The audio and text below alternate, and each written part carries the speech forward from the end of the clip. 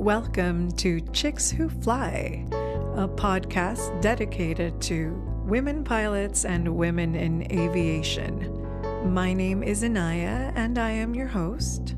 I am a vocalist, a DJ, and a producer, and I'm also a student pilot. I am currently working on my private pilot certificate, and while I am getting some finances in place to finish my training, I have decided to stay active in the aviation community by starting this podcast, among other things. I plan to interview and feature different women pilots and women in aviation and bring those interviews to you. And hopefully you guys enjoy the interviews as much as I enjoy spending time with these amazing ladies. In today's episode of Chicks Who Fly, I get to have a conversation with Tamara Griffith. Tamara's certificates and ratings include her multi-engine airline transport pilot, commercial single engine for both land and seaplane, certified flight instructor, certified instrument flight instructor, multi-engine instructor, ground instructor, and instrument ground instructor, as well as her A&P and her Inspection Authorization. Tamara is the daughter of Mary Latimer and her husband Lawrence, who founded and run Gift Academy, which stands for Girls in Flight Training, and whose goal is to identify and to address the various issues that may be causing women to abandon flight training and to assist them in earning their pilot certificates. Tamara has been a freight pilot, a corporate pilot, and a mechanic chief inspector, among other things, and she serves as one of the head flight instructors for Gift Academy, which was also presented with an AOPA Honor Roll award for excellence in training in 2013.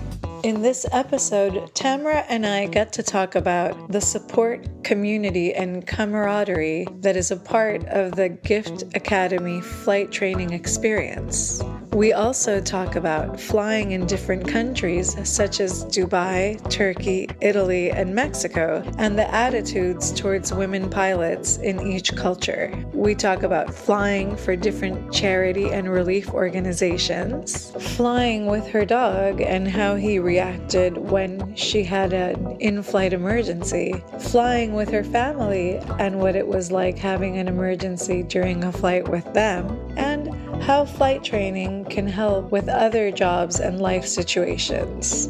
This was a really enjoyable conversation full of great insight, experience, and advice for anyone interested in or in the process of flight training. You can reach Tamara by email at giftacademyinc@gmail.com.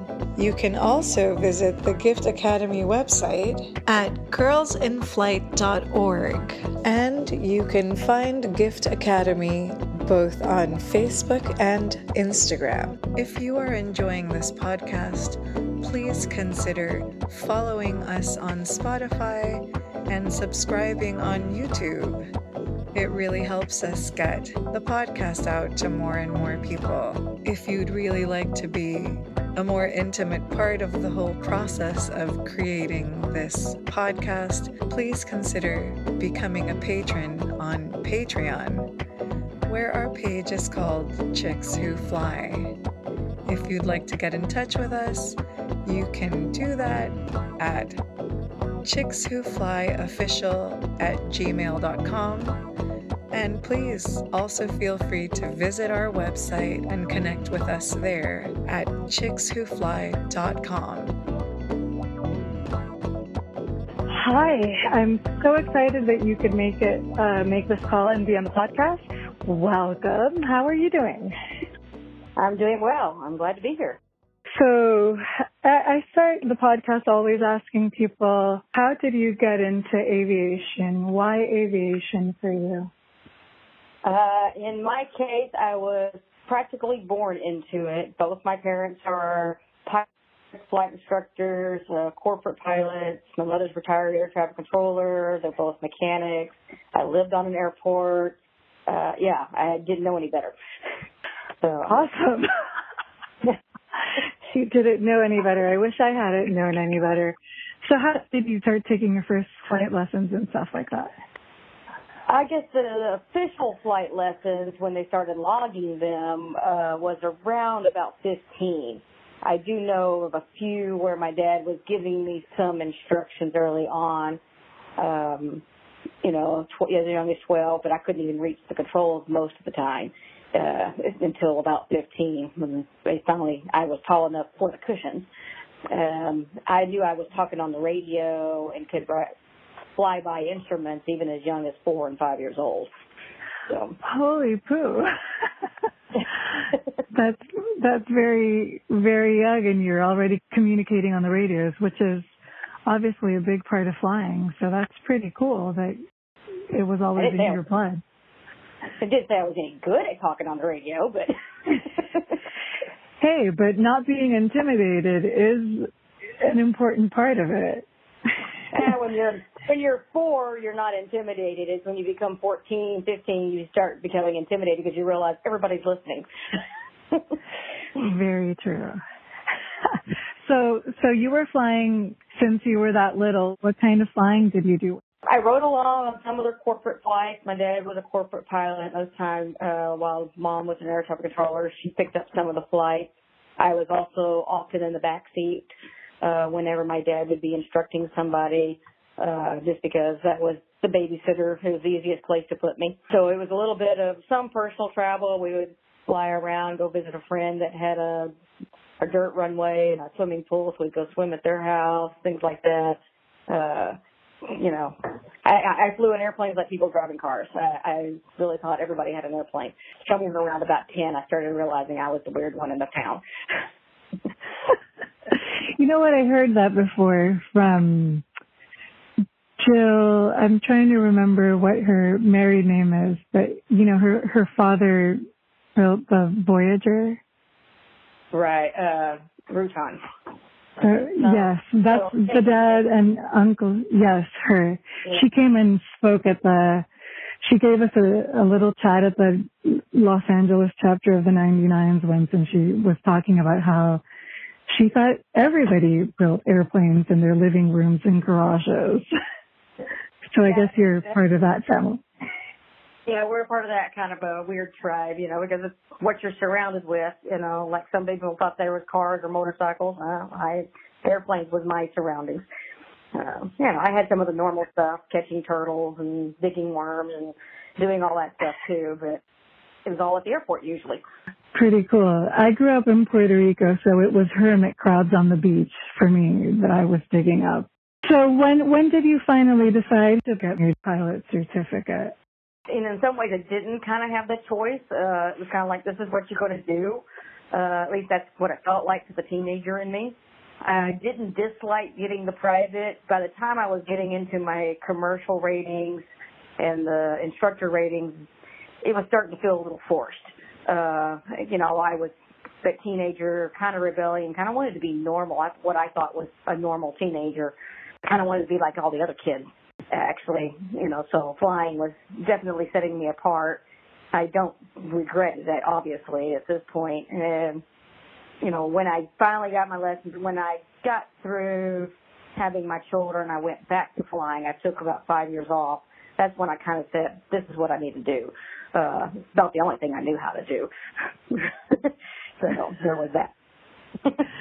Yeah, I understand. This is new. What I always know how to do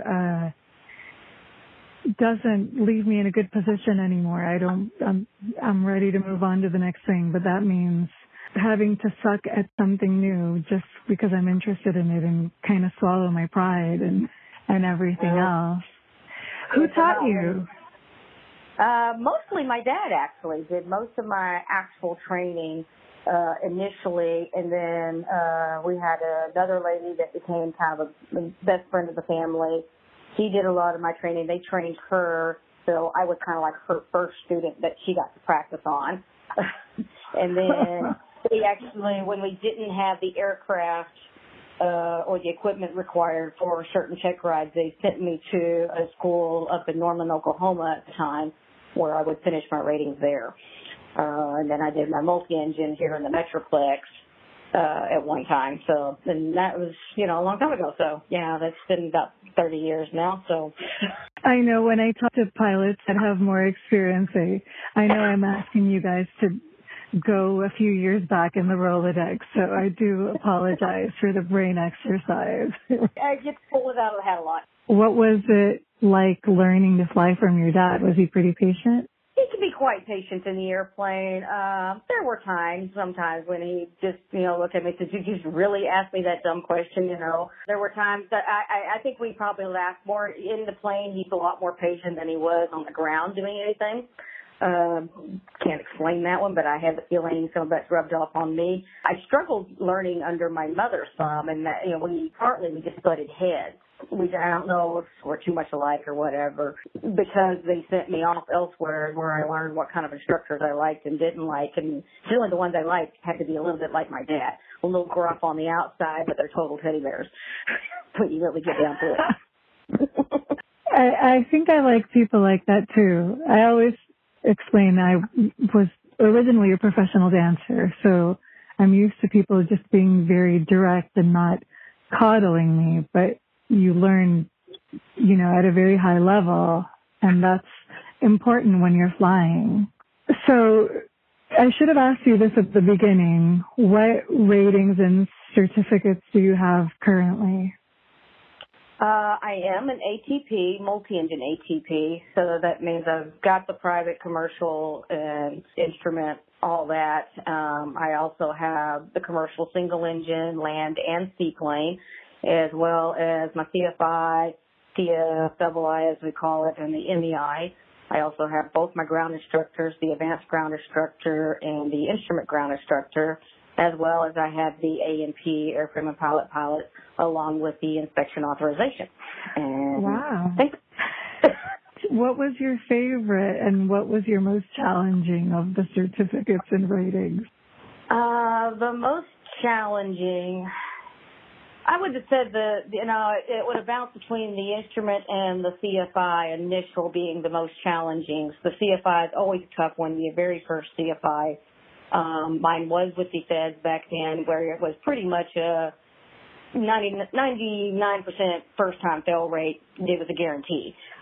So going in knowing you're probably going to walk away disappointed. But it turned into a good experience, actually. My oral did, that part in this case. But overall, my plane didn't pass the first time. And then I didn't pass the second time, but that's neither here nor there. But those were the tough ones. My favorite to do, though, is actually being a multi-engine instructor. Oh, cool. What's the best thing about that? It's an advanced type training, so it's usually a quick and dirty kind of add-on ratings. Most people, they already have all their commercial single engine stuff. They actually have some experience. I'm not really teaching them the basics of flying, but I am teaching them in a more advanced system as well, a skill set, but I'm able to take them from they've never done a twin engine airplane, and then probably between 5 and 8 hours, they're check ride proficient. They're ready for the check ride, and they're usually blown away, and that's the cool part, is seeing as they realize how quickly they're adapting to this new airplane, to a new speed, and knowing that they really are finally making that big step going somewhere else. So it's a new confidence level, I think. That really does sound very cool. I can't wait for that time to come for me. I'm 22 and a half hours in, and I haven't flown in months. So I've had a little challenge with I don't want to fly again until I'm not ready to fly 3 times a week and do my check ride, because otherwise it's extra expense for no reason. So I want to get in there and just really focus. Yeah, that's exactly what I always tell my students, is try to fly 2 to 3 times a week, and if you got to save the money up, better to save the money, put off the flying until you have it all ready to do the majority of it, and then go from there, because too many they spin their wheels just trying to do it whenever they can get money, and you'll not progress very well. Right. Yeah, and I don't want to keep starting over or kind of staying stuck, because then also my confidence takes a hit. Yes. It does bring you down, because you feel like you just You know, a lot of women would say, or even the men, like, I don't feel like I can do this. I'm getting too old. I was like, that's not the case. You got to both chair fly when you're not flying, and you got to keep your head in the game. And then you just got to be consistent. That's even true of me today. If I don't fly a certain airplane consistently, the first few landings are a little rough. I get that. So what are you currently doing with aviation? I currently have a flight school of my own. I've been a freight pilot. I have been a corporate pilot. I have worked as a mechanic, as a chief inspector in those areas. But right now, the last 7 years now, we've had a flight school started kind of accidentally. You know, one or two students, you know, while I was looking for contract work, and next thing you know, more students kept showing up, and then we buy another airplane, more students showed up. I was up to 5 airplanes at one point, and I was a little overwhelmed. That sounds really cool, though. The best stuff happens by accident, I think. It just kind of falls into place. Yeah, I tried to stay away from instructing for the longest time. I'd gotten a little burnt out at the age of 19, 20 years old doing it, so I avoided it, but it kind of kept, you know how some things, you know, the universe keeps, you know, hitting you in the back of the head. You will pay attention. Well, yeah, that's what it kept doing until I finally paid attention and started teaching full time.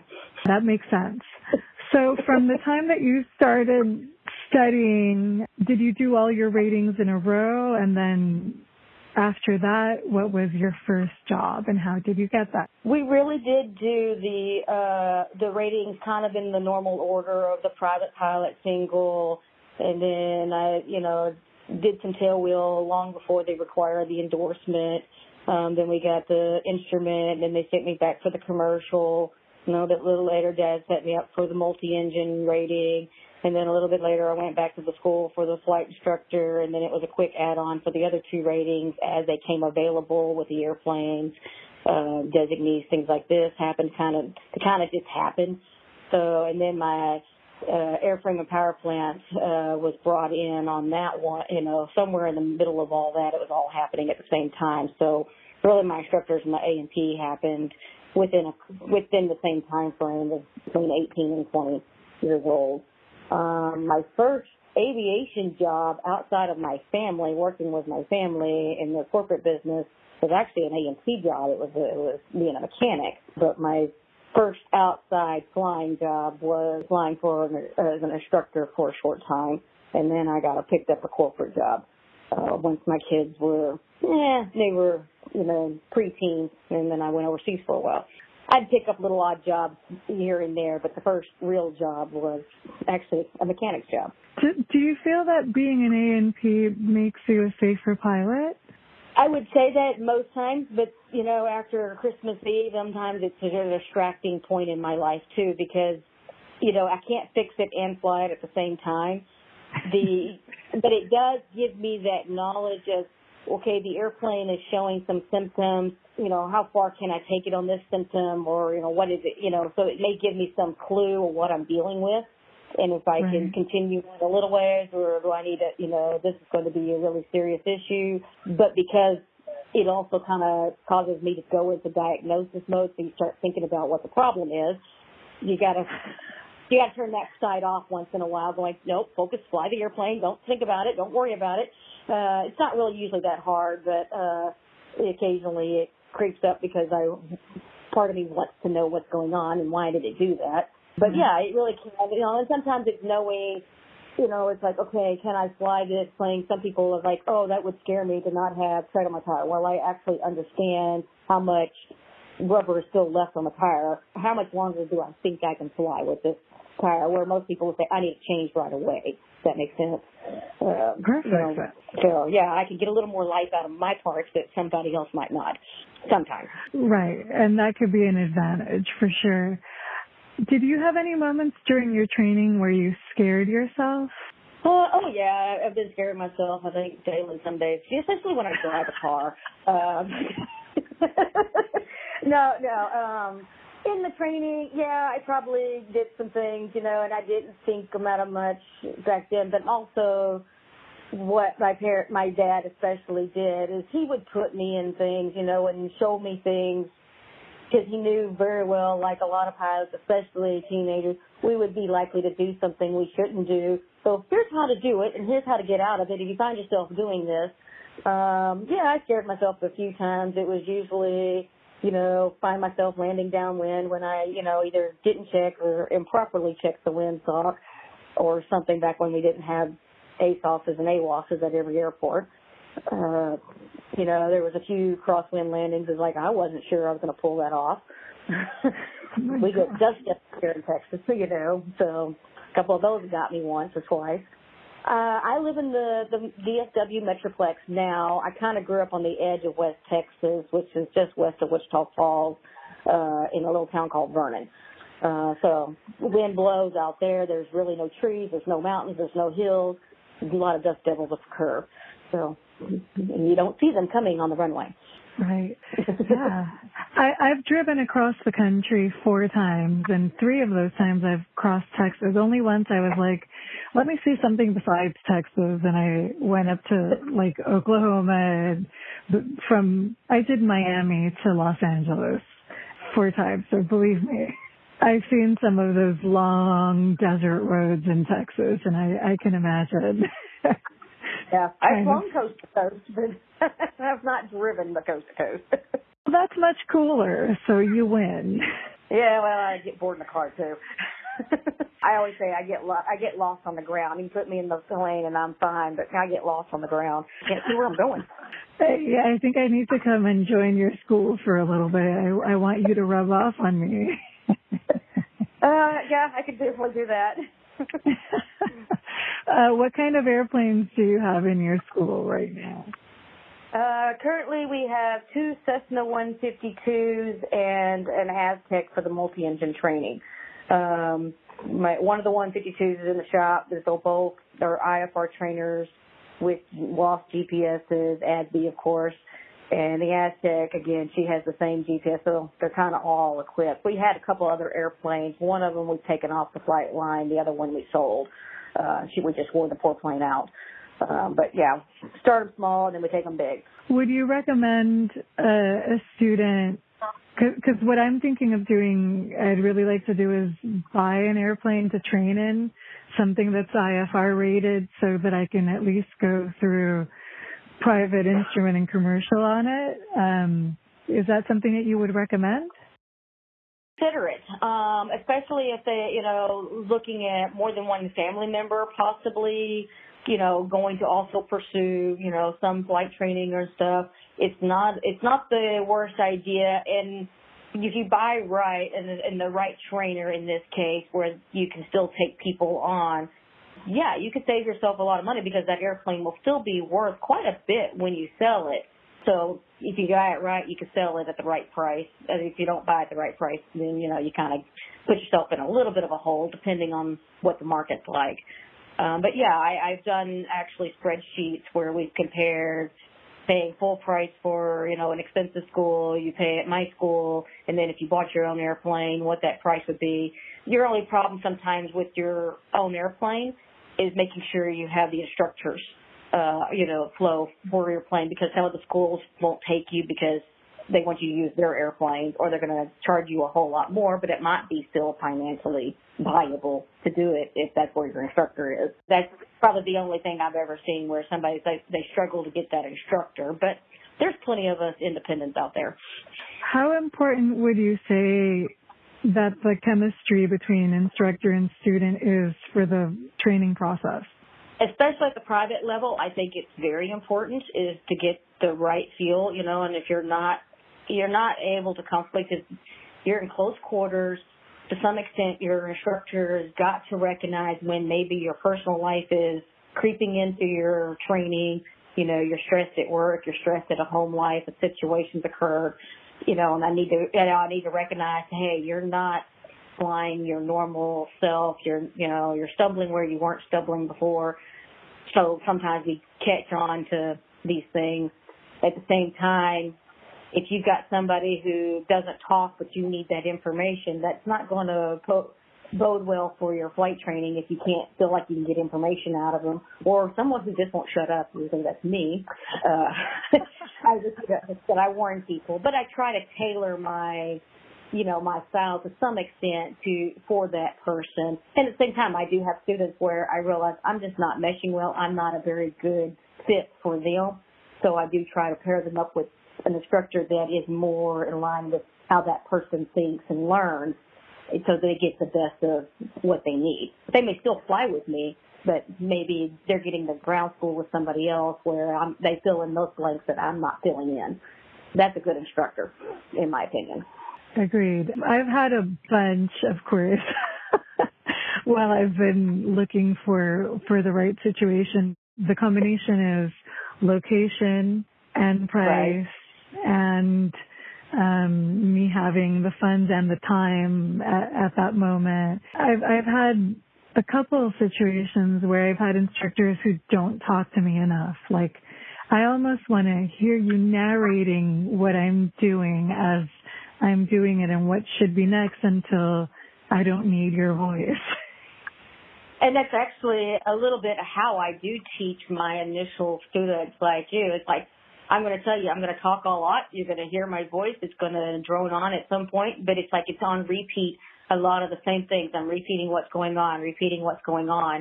And each time you're like a little sponge. Every swipe you get just a little bit more information. And when I start going quiet, it's usually because now I'm watching you apply that knowledge that you've been slowly, catching on to. And then when I get to the quiet point, that usually means you're doing the job. You don't need me anymore.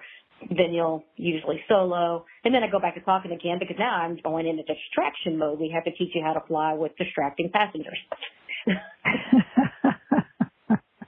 Yes, that's an important part, not bending over to pick up a pencil and then getting spatially disoriented or whatever as well.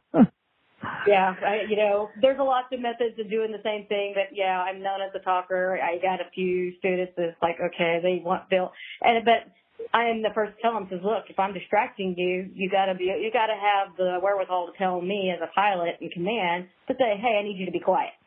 Okay. If they can tell me that, then that's a big step. And actually, I learned that in my private pilot days with the other lady that I was telling you about, Paula. When she started her teaching me, she talked too much, but she also wouldn't let me make a mistake, really. She wouldn't let me catch the mistake myself. She had to catch it for me. And my dad was always the type, he'll let you how far you go before you finally say, hey, you got to do something about this wing, turning, something like that, and he still like that to some extent, and I teach the same way. But Paula I was her first student, you understand. She would hey, you're getting 50 feet off. I haven't even noticed that yet.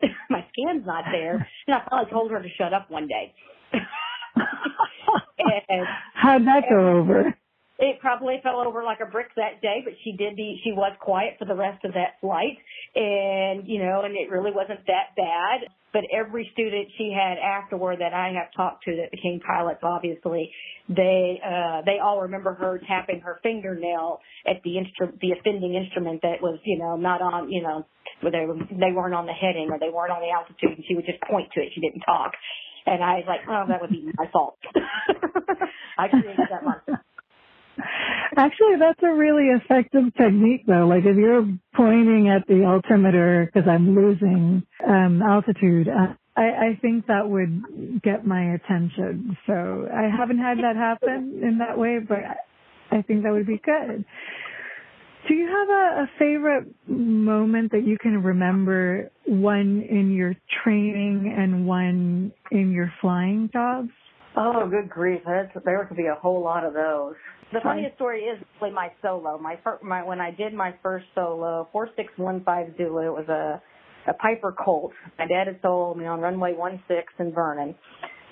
You never forget your solo. But my dad gets out, and I really wasn't nervous or anything. I've been in an airplane all my life, so it was no big. To me, it wasn't as big of a deal as it is for a lot of people. But I took off, and I come back, and I land, and I taxi back and pick him up because he's just standing on the side of the runway out in the middle. We're in the country. We can get away with that stuff. And the first thing he does, he opens the door because there's only the one door, and he grabs the sectional that happened to be sitting in that airplane and starts hitting me, swatting me with this sectional, folded sectional. And I'm like, what? He goes, you didn't give me anything to complain about. You were too perfect. And I'm like, damned if I do, damned if I don't. So that was my first solo. Awesome. Yeah, so that went well. Some of my favorite, I think one of my favorite was flying freight, actually, because I flew with my dog. So he got more attention than I did most days, but I enjoyed the airplane itself and what it could do with the crosswinds and stuff. This airplane, the Aero Commander 500, to me was just phenomenal crosswind airplane. And I'm from West Texas. The wind's always blowing and it's always a crosswind. So that's all I knew how to do. What kind of dog do you have? He was a border collie. He passed away here a couple of years back now. But he was. I picked him up out of a shelter. He didn't act like a border collie till I held up the tennis ball. Otherwise, he was a year old and he acted like a 12-year-old dog. But he had to sit in the co-pilot seat with me. He would not sit in the cargo, any place like that. So he was a bit of a weird dog. But so he was my little co-pilot. Would you strap him in at all, or he was just well behaved? He was very well behaved. Actually, the first time I took him out, we just went and I started the engines. He got over that noise and the vibration, and then I took him out for tack. We did a couple of taxis with the airplane. I was doing maintenance runs at the time anyway, so it kind of worked out. It was being paid for in a sense. And then finally said, okay, I got to take you with my flight. No, I didn't ever strap him in. They didn't really have good harnesses then. This has been 10 years now. But he did have the little ear muffs for a dog. I did buy him a set of those. The first time we started rotating off the runway, he started to get antsy, and I remember just taking my hand and shoving him back into the seat. And after that, he knew exactly when we were running up, and he knew the difference between run-ups and takeoffs. Because he would sit up and watch the run-up, but as soon as I rolled out on the runway, he would lay down. And he would lay down for the entire flight. And then he would get back up on the final approach for landing. So it was kind of like, raise your tray, seat back. Well, that was him. He would get up. The only time he didn't do that was when I had an actual emergency and he didn't get out of his seat. He didn't sit up until we were secure on the runway. So he was a fairly smart little dog. He was an aviator dog. I want one. What emergency did you have when you had him with you in the plane? I had 3 different engine failures when I had him in the plane. 2 of them were more precautionary. I had symptoms and says I need to shut it down. So they were really non-events. I had the one, which is to this day still my scariest event. The engine started failing in cruise at about 5,000-6,000 feet. I can't tell you that it was around this time of the year. It was around December, going into Austin, Texas. And the right engine started running really rough, and then I had to shut it down because it was fixing to shut itself down. There's systems reasons for doing that, or it would make things worse. I finally shut it down. And unusually this airplane normally flies well on one engine. That day it did not, and at the same time I'm shutting this engine down and declaring my emergencies, which had already led them up that I was having problems. Went into full emergency mode. That's it. I can't maintain altitude. That had never happened before in any of my other situations with the same airplane. So I would, and the airport was what we call 0-0 visibility. It's basically fog. You weren't seeing the ground. And I don't have a choice. I got to land. I just didn't think I was going to make an airport that day. All the calculations said, the way I was coming down, I was going to land short of the airport. And in this case, I actually, towards the pattern altitude, I finally was able to maintain altitude enough to make the runway. Obviously, everything worked out. But it was the scariest time because I truly understood that I might likely die on this flight. Even if I'm doing everything I can, if I wasn't making the airport, it looked like I was going to hit the parking lot. Well, the parking lot has poles and cars, maybe the dog survived. I don't know. That was my thought process. If I was out, if I got off to the right of course on going for the runway, I was going to hit the hotel. Well, that's not an option. The other side was trees, not really an option. Stay on that center of the approach towards the runway, strictly instruments, and guessing where that runway was. Right, because that's scary enough when you're able to see what's happening, but you're in clouds and fog. That's definitely extra nerve-wracking. Right, knowing that I might not see wind to flare, wind to level out, and I actually did not ever really see the ground. A little bit of the ground problem with seeing lights of the runway stuff is it might have been I was a little too hyper-focused, kind of a tunnel vision, but I never did see those runway lights. And it actually was hard to find the taxiway off once I did land on the ground. My biggest fear was ever actually coming out of the clouds, when below the clouds, not knowing exactly what I was going to see. When I knew where I was, that was fine, but coming out unexpectedly or having to come down below the clouds, to me, it signaled a problem. That you don't know what's really there, even though you think you do, new tower that you didn't see, so there were risks, systems I put into place so that I wouldn't ever have this problem. But this was one of those, like, I got to bite that fear and descend until I touched ground. That was the scariest thought process. Yeah, no, I can totally imagine. And it's not like you had synthetic vision, not that would fix it, but at least it helps if you have some of the technology that you have now. It sure would have been nice to have that. I have flown with synthetic vision once, and it was kind of like, man, that would have just made my day. Of course, probably would have not helped in the fact that I didn't think I was going to make an airport at first, but at least I would have seen the pole that I was going to hit.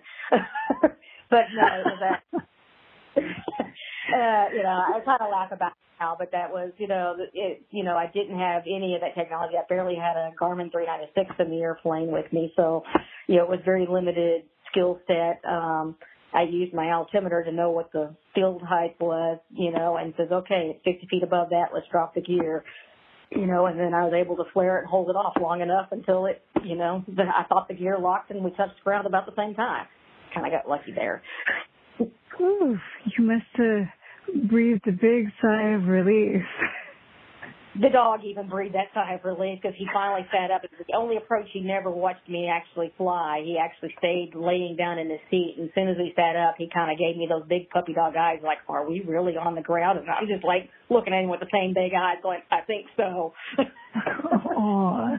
Have you ever flown for pilots and PAWS or any organization like that? I have not yet. I've never really had the aircraft, to do most of those. I would have kind of liked to do some of the pilot for PAWS. Running the flight school is not really giving me that freedom to do a lot of those things. Or angel flights, I would be more than thrilled to do some of those if I had the airplane to do that. But I have been willing to go with some people. But several, actually, the cool part is I've actually trained a lot of people who have taken that skill and have gone ahead and done those exact things. Operation Airdrop for the hurricane victims, the pilots for PAWS, and they actually used our Aztec at the time. So to know that I trained the pilots who are doing some of those is actually still kind of the cool factor too. Yeah, no, that's got to be rewarding. Do you remember a particularly memorable or favorite flight that you've done while working? Well, there's quite a few. Like I said, currently my Christmas Eve flight right now is I had my family on board, and we had an engine failure, surprisingly, and that's the first time I'd had an emergency with my family on the board as well. I was pilot in command, so that was an experience. I'm not sure it was a favorite, but the kids thought it was the greatest thing in the world, actually. How old are the kids? The youngest is 21, the other one is 23, but at the same time, they're acting like little teenage brats in the back right up until I, tell them we have a problem. But then they're still, like, taking Snapchat videos, and, it's just crazy. It's kind of like, I cannot believe that happened in the back, You're having emergency and they're Snapchatting. Yeah, they're not cutting the emergency, but I do get where they were coming from, because when I've been in the back seat with, my mom or my dad's emergencies a few times, I really didn't know the problem was existing, or I didn't worry about it. Even if I knew the situation was there, I was relaxed about it, because as far as I was concerned, they're up front. They got it. This is going to be nothing. It was a no big deal in my mindset, and that's where my kids were. And that is, you have to take that as a compliment to your skill set. And it is humbling to know that your family trusts you that much. So you definitely don't want to let them down. But my favorite flight, I think, was when I was was flying freight. I actually took my daughter. It was just before school, and we were doing the school clothes shopping, and I took her with me on my freight job, and we went shopping together, because I was going to be there for like 8 hours. So while I'm sitting on the ground, technically off duty, we went shopping together as mother and daughter. And then we flew together, of course, as mother and daughter, and this one, she actually became an instructor a few years later. See, you answered my question before I even asked. I was going to ask if your kids fly and what their relationship to aviation is. So she's a CFI. My oldest daughter became a CFI, double I, and an MEI also. She didn't work on her A&P, though she had an interest in it. She just never focused on it. She's gone back to school. She's working on becoming an accountant, a CPA down the road, and she's really enjoying that. So she's not really actively in aviation, even though she works for the people who she taught to fly, and they still do some flying. She still comes and we fly together, or she'll borrow an airplane and take off with her friends, for the day or something. But so she's not active in the aviation side as much as she once was. The other two children, which were in the back seat, we have soloed both of them, but they never quite finished. My youngest one went into the Marines, so he never finished his ratings. And the other, she decided it really wasn't for her, so she went off to become something else. It's not for everybody. And it's cool that you give them the freedom to choose whatever. You're not trying to push them into something. Well, I could be accused of pushing them. I really wanted them to at least finish the rating, just to say they have it. Right. But at the same time, at some point you have to just walk away and know they're not going to do it. Up until, I knew they wasn't winning, but hey, I'm a mom, I was going to try at least, because I thought it might be the best for them. I did see that with my daughter when she was looking at nursing school. Her grades were good grades, but they weren't outstanding. She didn't have that outstanding record where every college wanted her. But the one nursing college, when they heard she had been flight training towards being a pilot, they actually got more interested in her in coming to their college. Just, they kind of had to beat them off. Kind of like, we're not really interested in your school. But that was one of those where they marked the box and said, we want this one. She's different. She went to, she got out of nursing, but the school, she's a professional nanny right now. So, but she uses her nursing information. She likes kids and she likes being involved in health. So that's useful. That's very useful. I'm sure that gives people peace of mind when they leave their kids with her. Yes. She has to keep up with all the certifications anyways. And I would say learning a little bit about flying probably has influenced her ability to kind of plan for things and consider all alternatives. Something of being a pilot, we always have to consider our way out. What's our backup plan? What's the alternates? Well, she's pretty good at that actually. So maybe, all that flight training we did give her fed something in there. So I like to think so anyway. She might say differently. Well, I bet it does. Plus, it definitely teaches you to multitask. I do a lot of things that require multitasking, but flying a plane is on another level when it comes to that. Right. And it is once you develop the flow of the multitask item, then the multitasking comes easier. I look forward to that moment. It will happen. So let me ask you about this Girls in Flight Training organization that you have. Can you tell me a little bit about it?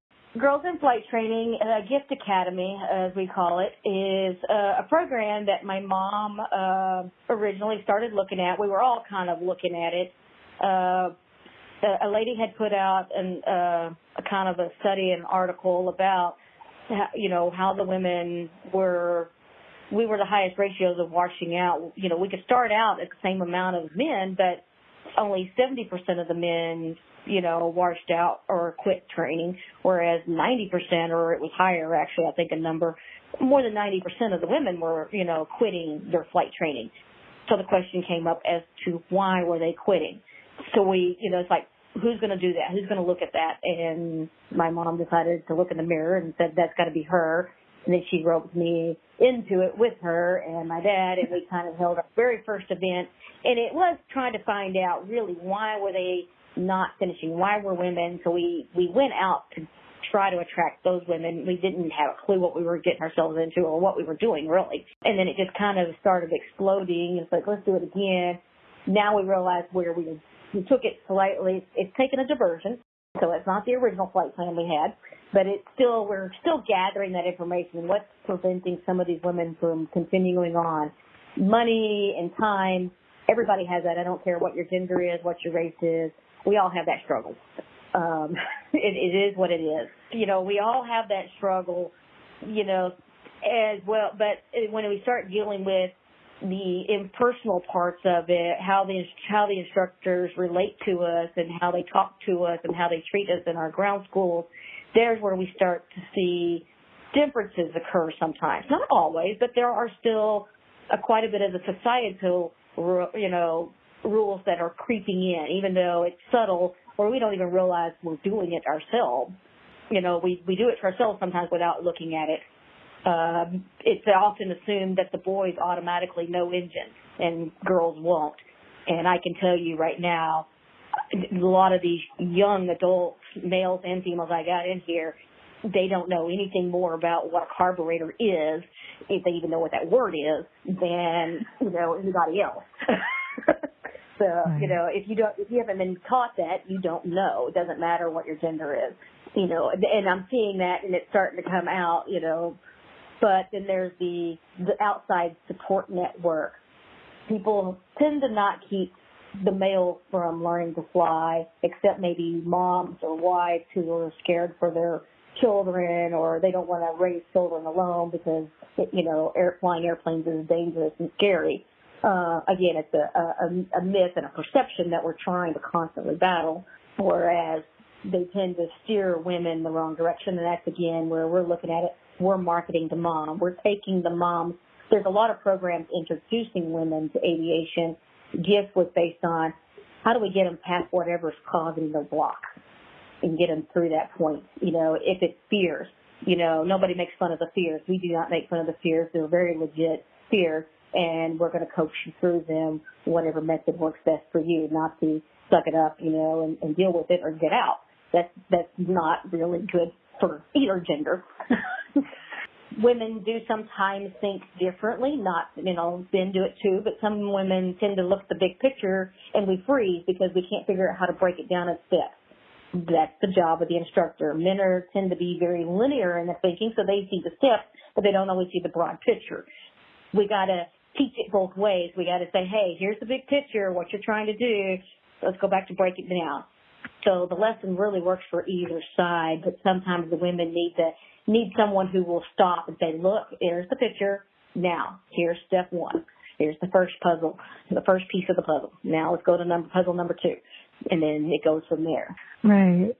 No, I get it. Especially when you're not a child and you have a lot of responsibilities already. It's easy to lose focus of the big picture for sure. Life gets in the way of everybody's flight training. Life gets in everybody's way, whether it's, families, jobs, variety of things. The one thing about GIFT was the networking that we see and that becomes the core of our group. So each of our class, we call them our graduating classes when we have these week-long events. And it's literally just these women. It may be anywhere from a dozen ladies to 30 ladies. One year we had 50. That was a little much. We were not prepared. That's a lot. But they all worked together, and at some point, it was the big support. They were like, oh, my God, you know that same feeling. And they started realizing they weren't the only ladies, even though 2 people would be becoming best friends that you wouldn't see becoming friends. There's 20-year-old becoming best friends with a 64-year-old, and they, stayed in communications for ages. And you're like, how did they become best friends? Because you think they're on two spectrums, but they found their mutual, spot.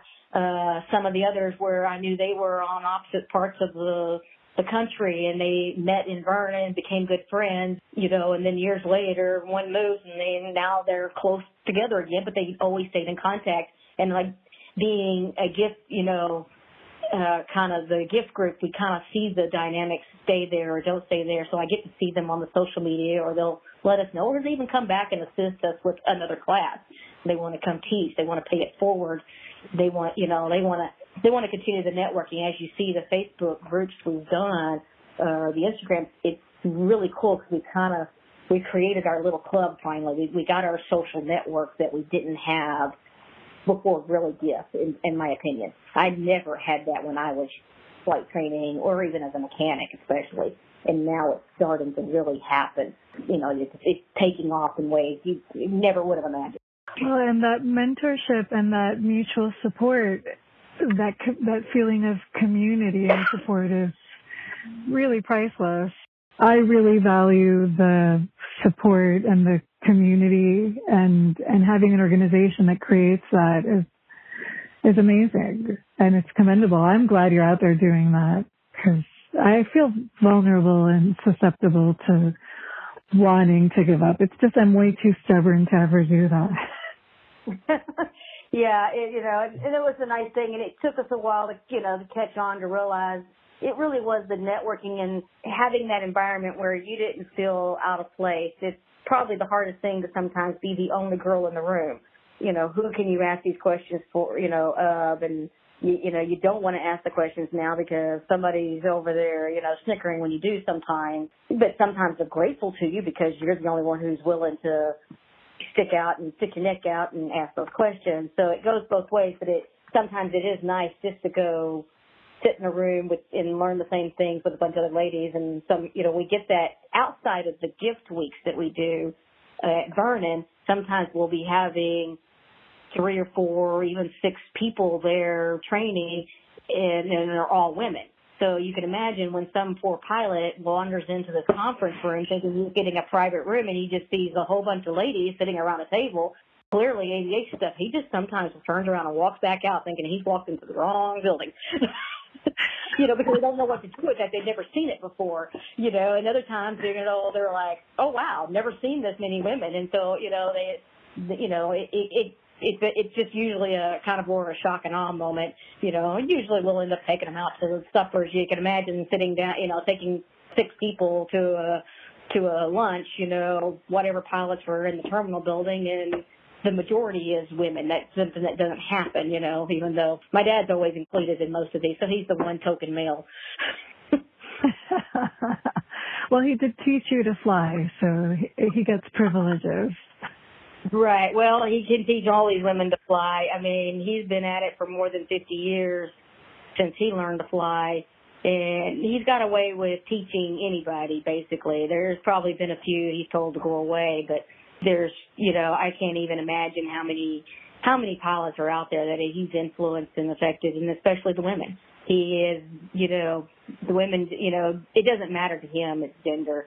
He does want to see the women succeed, though, and he was my biggest supporter, whereas we started it because of my daughter, my oldest daughter. She soloed 5 airplanes on her birthday, which was unusual, but we had access to the planes. She'd been training for an entire year, so it wasn't like she was, 5 hours into solos. No, she already had probably 100 hours at 16.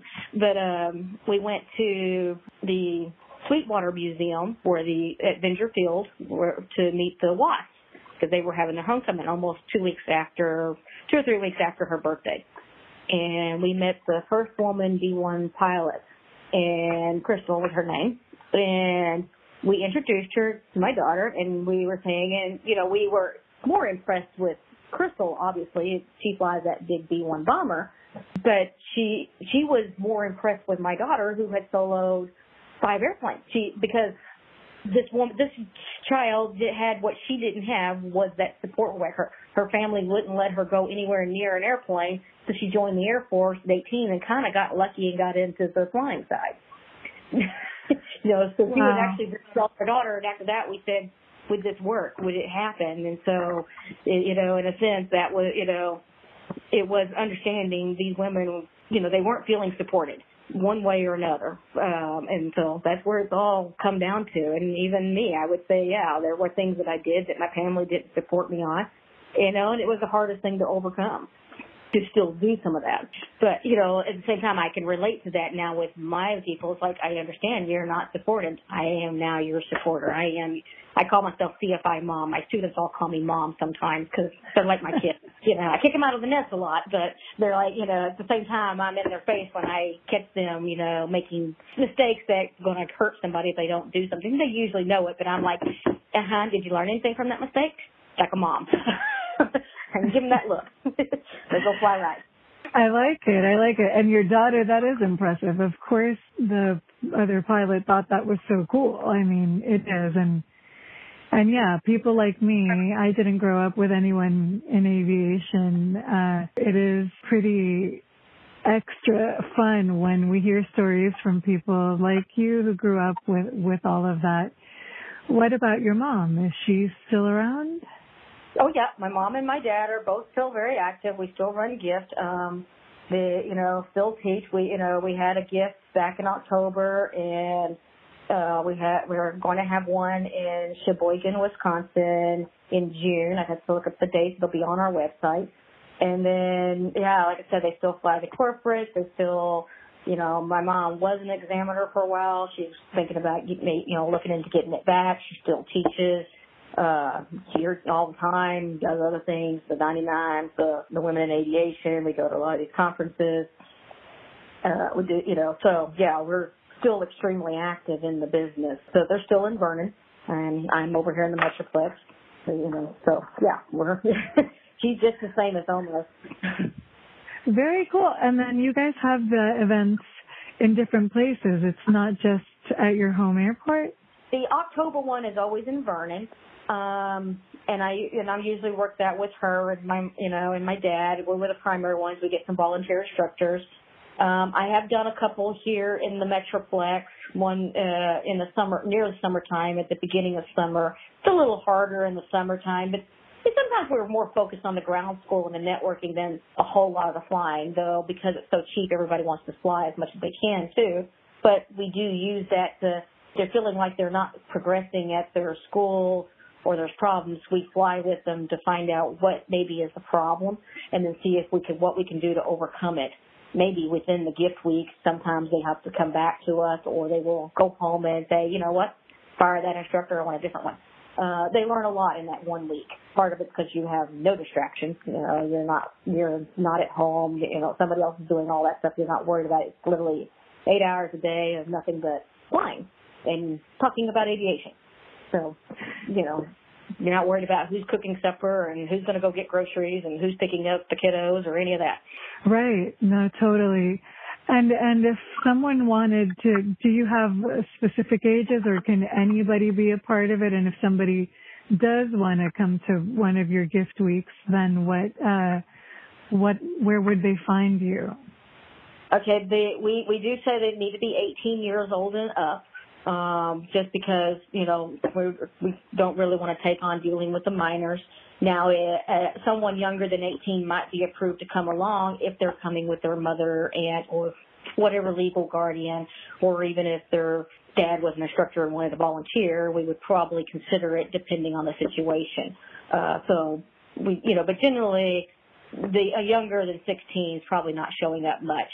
So if you have brought their babies or toddlers for a day or so while they could nurse them and stuff and sit in ground school for part of the time. So that was kind of fun because they'll pay pass the baby around with, a dozen ladies. You're never without a babysitter. Awesome. Sometimes it worked out, but a lot of times it's like, can I have my baby back? Good grief, where was I going with some of that?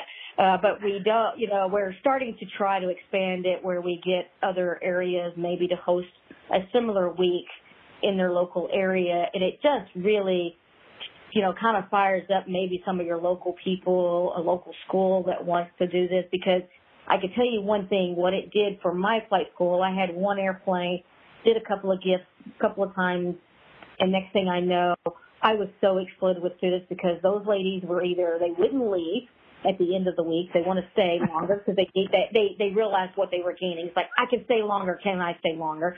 Or they wanted to come back. It's like, hey, I can take 2 weeks. Can I come back and see what we can get done in 2 weeks? Okay. And then they would just come more for that private training as opposed to a group training. But they wanted to continue that progress. They didn't want to drop it. And at the same time, these same ladies, marketing to mom, as we would call it, is this mom is now encouraging her kids or her neighbor's kids. Oh, you're seeking flight training. You're interested. You need to go to these people. So they were sending, the ladies I meet, they were calling, say, their friends are like, hey, well, you live right there in the DFW area. You need to go see Tamara. You need to go see Fox Aviation because she was great at gift. And believe me, I, would have never said that, but it's like I couldn't run the business off. They quadrupled our business, not doubled it. Wow. Because, well, there's 50% of the business. No, but they kept bringing everybody. So, yeah, I only have a third of my clients are women. Compared to the 100%, you look at it, and it's still kind of low numbers, but it's still a very high ratio than what's out there. But it was because of that reputation. And women tend to be, they like, if they like the reviews and they like what they've experienced, they're going to tell the world. We're very vocal. Yes. I can attest to that for sure. We're very vocal about what we like as well as what we dislike. Whereas, but we may not want to hurt anybody's feelings, so we don't necessarily say what we don't like. Men, on the other hand, tend to not really talk about how great something is, but they will tell you what they absolutely hate. Yeah, you know what? That's true. I think we're socialized. I mean, differently. Probably because you're in Texas and there's like the whole Southern hospitality thing, and then for me being from Puerto Rico, there's a certain element of the culture where you're just socialized to put other people in front of you and make them more important and take care of them first and not ruffle any feathers. We're kind of tasked with being that manner, as men were not necessarily. So women are coming out of our shell. It was the same thing. The culture is actually just as common here in the U.S. as it was in Puerto Rico. I think it's probably, the shell has come down a lot sooner in the U.S. than maybe some of these other countries or places, but that it's slowly changing. I've never visited Puerto Rico, but actually a few of my students were Puerto Rican, so there's that. But, I did travel the world. I actually flew overseas and stuff and lived in these other countries even, and I did see the culture differences, and I saw how it was, so it really opened my eyes on how good we actually have it and how far we got to go. Where did you live abroad? I lived in Germany for about 2.5 years. I was corporate pilot then. It was a civilian job. It was a U.S. registered airplane, even though it was a German-owned company. And so me and my family, we packed up and I went to go live a dream for a short while. That sounds awesome. You're actually the third person on this podcast who was flown in Germany. I lived there. I've flown around the world. I've actually flown both oceans. Been to a couple oddball countries I would have never expected to go to and enjoyed some of them. And then I have done some contract flying like in Mexico. Well, I was only there for 3 months, but the differences in how I was treated in Mexico and how I was treated in Germany or how I was treated in Turkey and stuff was just so vastly different in all these places. It made me appreciate how rare I really was out there. Did you feel supported in these places, or was there any time where you felt discriminated against? I would say there was a definite discrimination situation, in Mexico, because the captain there both tried to, hit on me as well as he would introduce me in Spanish, which I didn't know Spanish at the time, that, hey, this is my girlfriend, because over there it really still is kind of the culture that they really expect these co-pilots, these female co-pilots, to sleep with them. for the permission of flying with them. And I'm just like, no, this is not how this works. And it's, and I've met a few of the ladies that have come to the U.S. and they're like, yes, that's really happening. And I'm like, oh my God, just want to go cuddle them all up and no, this is not happening. But it's kind of a culture that's slowly maybe fading away, but it's going to take some time. Italy wasn't quite that bad, but there was still this like, no, you're a flight attendant. No, I'm a pilot. Here's my pilot's license. No, you're a flight attendant. I need to see the crew card. So yeah, that was a fun picture. My captain actually enjoyed the show because we got the local police in the airport involved, and he had to tell the gatekeeper basically, it's like, no, she can walk up to her plane. She's the pilot. Turkey, I didn't really get any problems in Dubai or Turkey being female, but there was a double standard in the sense that, okay, the guy had to take his belt, off and, his jacket off and things, whereas the female, they didn't ask me to do the same thing, which was kind of funny. So, but it was just different, but they really didn't treat me that differently. I walked in, I was introduced as a pilot, and I was handled as a pilot. So some places they were very professional about it. Sometimes some places were not so professional about it. Right. I'm surprised that they were more respectful of you as a female pilot in Dubai. Dubai is very, very tourist minded. They're very, in a sense, Western minded, a little more broad minded. We call ourselves the melting pot here in the U.S., but I will say I didn't understand that, what that really looked like in the same sense until I was in the shopping mall in Dubai, this giant shopping mall. It has a ski hall and everything in it. But to walk into like this lingerie shop, and it's everything from a person standing in there in typical American Western wear like me. Guys are in there with their ladies, but these ladies are in, maybe with just the small hijab on their head, little small head covering, but still looks like Western wear, to the full burqa, and it was just kind of that culture shock for me to look at it, and, oh wow, they're in the full burqa, because we see it on TV as, kind of like this horrible thing, and it's like, no, but they have to wear something under there, so I guess they're in the same store I am. But it was an awakening, a broadening of my horizons, and what, hey, we're all kinds of women and men, and we are truly a unusual melting pot. They're very conservative over in Dubai, and there's a lot of rules I couldn't have got away with, you can get away with here in the U.S. But well, my husband spent time there, and he says that their favorite thing to say is not allowed. Well, that's true, but once you kind of, I was traveling into all these countries. I would try to learn a little bit. It's like, okay, what can I get away with here? Can I leave the airport? Do I need a head covering? Do I need? I worried about that in a few places where I knew it's kind of like, okay, could this be a problem? Not a problem. Luckily, it never was really an issue. We didn't go into any of those places. Pakistan was closest I got to that, but we never left the airport either. So I saw it was a beautiful water and everything around Pakistan, but we didn't leave. So I didn't have to deal with that.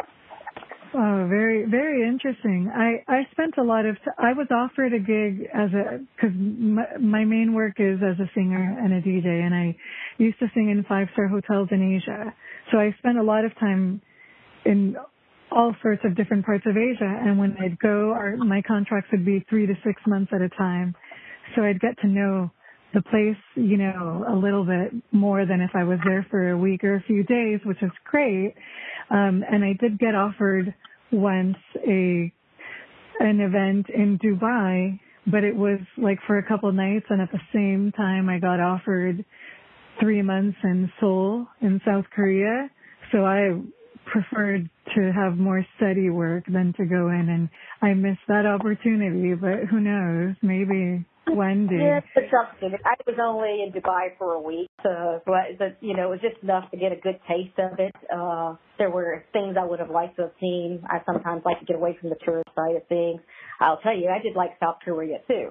I was there as a mechanic for about 6 months, not quite 6 months. So that was kind of cool. Oh, that's very cool. Do you remember any particularly memorable story in South Korea? Well, most of mine took place on the airport, the Anjanri, Camp Humphreys. We would go over to Osan base, but I actually went into Seoul, and I think it was kind of fun going into Seoul. I loved going to all the markets. I didn't care, I loved how they had all the little open markets and the bargaining. I never understood bargaining, but I learned in Korea how to do this bargaining. You offer price, they say no, this price, and you go back and forth till you agree. It was kind of fun, but I tried to figure out how the locals did it, and I kind of wanted to be a part of the locals, if that made sense. I didn't want to always be American. So I would go buy my food in the markets and stuff. The shocking was, in one of the small markets where, we walked past with the guys and we saw the little doggy outside the little butcher shop, and you come back a little later. Well, doggy's not there. Oh God. It was it was kind of like I knew that existed, but it was, I probably contained it a little better than a couple of people did. Because, a little bit of that it's one thing to know it, it's another thing to recognize it and see it full-fledged, like, oh, yep, not shopping at this particular butcher shop today. But yeah, well, I'm vegan, so that at least there's that. Didn't deter me on that department, but it was one of those, I didn't turn down a lot of things. I recognized a few things. It's like, okay, so I'm out here in the little boonies of Korea. Yeah, they're still doing this occasionally, people. Not as much, and that's been, good grief, that's been almost 25 years ago. So this is a long time ago, actually. I was, right. Single in that time frame. Going into Seoul was kind of cool, because I'm riding the train. I can't read a thing on any of the trains going out of Anjanri, into Seoul, because they don't see that many Americans traveling like that. So it was kind of like trying to figure out where you're going in a language you have no clues. And then, of course, went into a Burger King. My favorite thing was to a Burger King. It's like I can't read the menu. But they had this picture on the counter, and it was KFC or Burger King, I can't remember, and I remember we pointed to the pictures, me and my companion at the time, we were pointing to the pictures of what we want to order. At least they had that option for you, definitely, because otherwise you would have had no idea what was coming. Yeah, and I know. But I could point, it was like an ad, like we do all the time, hey, this is the burger we have on sale or the chicken, so that's what I was thinking at the time. So it was kind of funny, We got what we wanted and we enjoyed it, but it was different to try to communicate sometimes. Yeah, definitely. I had a pilot on the show who learned to fly in a military base in Japan. So she was flying under FAA rules, but flying over Mount Fuji, Cool. Yeah, I didn't get to do any flying while I was in Korea. Disappointed in that one, but it would have been a really cool. So I'm jealous of her. What's the most beautiful flight that you ever remember anywhere in the world? Oh, there was a couple of them. I mean, I loved flying over the Alps in Europe. That was, to me, just phenomenally beautiful. And then flying into Pakistan and Turkey, the water was so blue. It blew my mind. It was just bluer than I had seen ocean water. So that really boggled my mind. And then where were we? It was I guess I wouldn't have called it beautiful, but it stood out as to, how unique my experience was going to be, was landing into the one of the atolls, can't think of the name, where we were, out in the Pacific, little bitty island. It was, I'd have to look up the name now, I cannot, I'm drawing a blank on one of these little atolls, and it's this little runway, and the water was actually lapping up on the runway, the rocks. That was, it was kind of mind-boggling. Like the whole island's only 5 miles wide. Was it Singapore? No. It was before Hawaii. It was outside of Guam. We stopped in Guam, and it was along the atoll. And at the moment, I am drawing a blank on the name of the little island that we went to. We stayed there for a couple of days and then we moved on. So it was in the Pacific. So we were flying from Hong Kong over.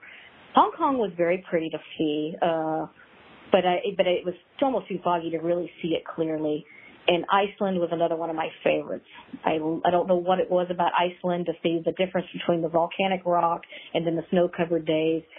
To me, that just blew my mind. But I was from Texas. We don't see snow and ice very often. Yeah, well, Puerto Ricans don't either. I've skied once in my life. So I've heard incredible things about Iceland and about flying there as well. So I feel you. I feel like you have so much experience that I wouldn't even know how to get to some of your experiences with regular questions. So I'm glad that you're sharing this with me. Is there any particular experience and or advice that you would want to leave the listeners with? I've learned don't be afraid of mistakes. We can't be afraid of being seen, making mistakes, or making our judgments. We stand by what we learn, because if you're not making some mistakes, then you're obviously not learning something. Now, if you keep making the same mistake, you're not learning something, obviously, but we're going to make mistakes in our, I would have said some of my flights going into, applying corporate or even taking certain jobs, they were mistakes, but I learned something from those. I learned where I didn't want to work again. I flew with the wrong instructors or flew with the wrong captain. Well, I learned not to do that again. So we do learn from our mistakes. Don't be afraid of them. Just know when to get out. That is very good advice, because especially for women, I think that's part of how we're socialized. Don't make a mistake. Keep it all looking perfect. There's some of that, I would agree. And I think sometimes we internalize when the mistake is not necessarily us. In the sense that, well, I just chose the wrong instructor, but don't say that it's your fault. It's actually, no, you are the bad instructor for me. We're done, and you got to be willing to walk away. And I think sometimes women walk away thinking it's on them when it's actually the other way around, whereas men, on the general side, sometimes they're like, I'm just going to push through this. Not always true. I have a lot of men who would be the opposite of that. So maybe it's more of a cultural thing or something society has pressed upon us than it was a gender specific. What I might have thought was gender specific, as I've aged and trained people, my attitude on some of that has changed. Yeah, well, that's insightful, and it's a useful insight for me for sure. So hopefully it'll be useful for some of the listeners as well. I just wanted to thank you for your time, and thank you for generously sharing all of this insight and all of this experience, and I really appreciate it. Well, thank you for having me. I enjoyed it also. And that concludes the conversation that I got to have with Tamara Griffith of Girls in Flight Training Academy. Thank you so much for hanging out with us here at Chicks Who Fly. We really enjoy doing this podcast for you. If you are enjoying this podcast, please consider following us on Spotify and subscribing on YouTube, as well as sharing with all your friends who might enjoy this podcast as well. Also, if you would like to be more intimately involved with the creation of this podcast, please consider becoming a patron on Patreon at Chicks Who Fly.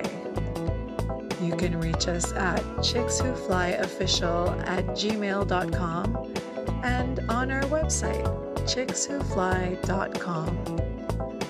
Thank you so much once again, and we look forward to spending some more time with you on the next episode of Chicks Who Fly.